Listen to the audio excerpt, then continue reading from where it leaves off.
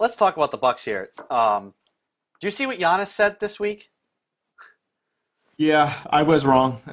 Uh, This is a week after we talked about how maybe it's Miami, Dallas, Boston, Toronto, and he's not one of these guys that's just going to go jump ship and land in Golden State, LA even. And now I think he's going to the Lakers or Golden State, and I'm not going to watch the NBA ever again.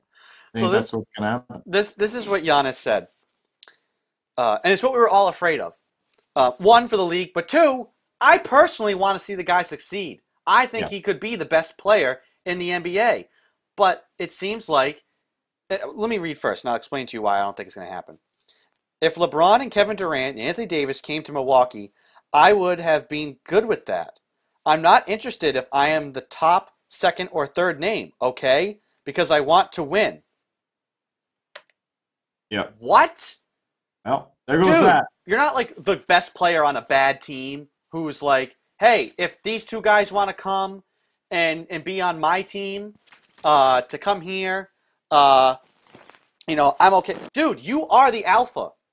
Yeah. You are the best player that was on the best team, at least during the regular season last year. And you're fine with like other guys coming and being the fourth guy? Being a little, you're saying, we said like, oh, is Anthony Davis going to be a passenger or is he going to go out and win? I say he went out and won.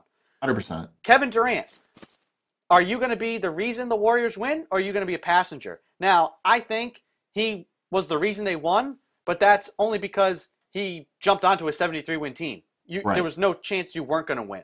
You jumped onto a bandwagon team and got your rings. Different from LeBron forming a team together.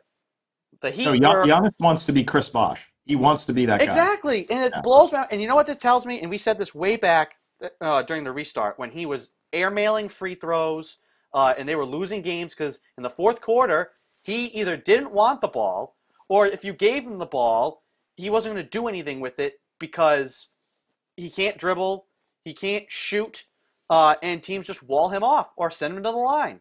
And he's never going to win a championship until he fixes those things. Improve the jump shot and improve the free throw shooting dramatically. It won't happen. Giannis will not win a championship unless he literally does this and bandwagons himself onto the Lakers. I just think I wanted to see the guy develop. I don't think it's going to happen now. I think if that's your mentality, he's never going to improve his jump shot. He's not going to improve anything. It seems like a guy who's resting on his laurels and is happy being not even a beta. He's epsilon down the line.